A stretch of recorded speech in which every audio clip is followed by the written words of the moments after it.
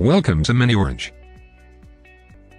Today we are going to set up single sign-on in WordPress using ADFS as an identity provider. Log into your WordPress admin account. Click on Plugin on the menu bar on the left-hand side. Now click on Add New button. Search for SAML in the search bar. Now install the miniOrange plugin for single sign-on, and click on Activate. We have successfully installed miniOrange plugin, which is on the menu bar on the left-hand side. Select ADFS as your IDP. Click here to open Setup Guide. Let's configure the ADFS identity provider. Log in into your ADFS server. Search for ADFS. Click on Relying Party Trust.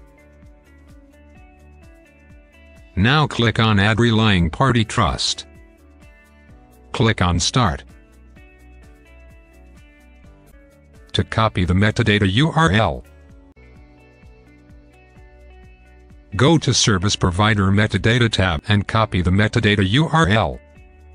Or, alternatively, you can also download the metadata XML file. Paste the metadata URL. Or you can also upload the metadata XML file over here. And click on Next. Enter the display name as per your choice. Click on Next. Select Permit Everyone. Click on Next, and click on Close. You have successfully added Relying Party Trust. Right-click on Relying Party Trust, and select Edit Claim Issuance Policy. Click on Add Rule. Select Send LDAP Attributes as Claims. Click on Next. Enter claim rule name as per your choice.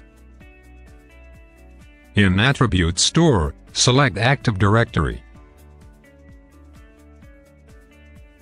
Select LDAP attribute as email address. Select outgoing claim type as name ID. From here, you can add more details for attribute mapping.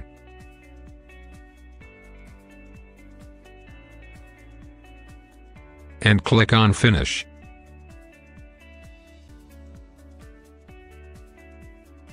Let's download the IDP metadata using the following URL. Paste the URL, and hit the Enter button. Go to your Service Provider Setup tab in the miniOrange plugin. To configure Service Provider, click on Upload IDP Metadata. Write ADFS as your IDP name. Choose the file which we have downloaded earlier from the URL. Click on Upload. Your identity provider details are saved successfully. Click on Test Configuration. You have successfully configured ADFS with your WordPress site.